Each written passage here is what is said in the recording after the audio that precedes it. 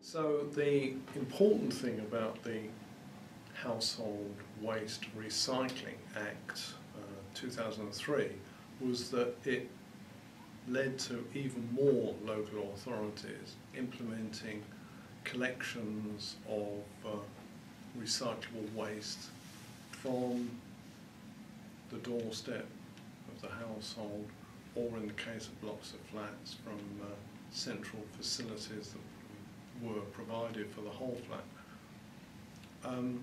But for me, the important thing was that we were actually moving very much faster along the road to where many of our European neighbours had been going. Particularly, yeah.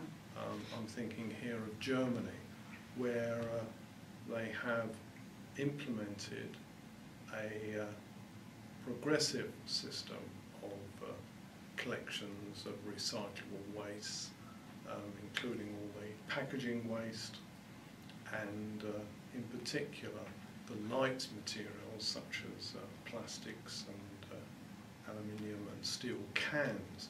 Now for me, actually collecting those lighter items is very important because of the issue of embedded carbon. And if one looks at the wider perspective of the move away from landfill, then you've actually got a good mechanism for converting more waste into usable resources.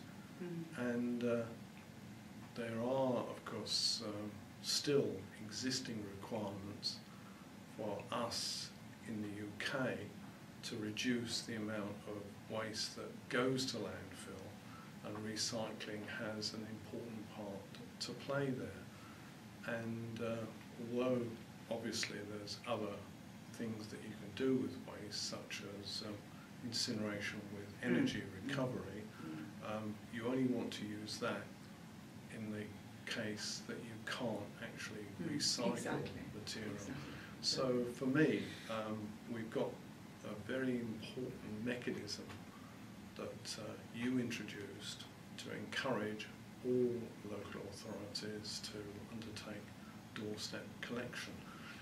And quite often these days it's done using wheeled bins. Now for me, the development of the wheeled bin, which was first used to collect residual waste, was very important in health and safety terms. Absolutely. Because one of the problems that we've always had in this country is that people end up with injuries as a result of picking up black sacks that've got glass in them or sharp objects of some sort and giving themselves some injuries. So for me, overall, if you look at the development of our waste collection infrastructure, the use of wheeled bins has been very important, and now we're using them to collect most recyclables. The thing that I don't like is the fact that quite often local authorities are collecting glass. Yes, along with mixed paper and plastics. Mixed. So you end up, unfortunately, contaminating quite a lot of the other recyclers with small pieces of glass. That is something that I think needs to be dealt with separately, but that's just my opinion from long experience as the one-time chair of the Local Authority Recycling Advisory Committee all the way through from 1984 to 1996 when I joined the Environment Agency.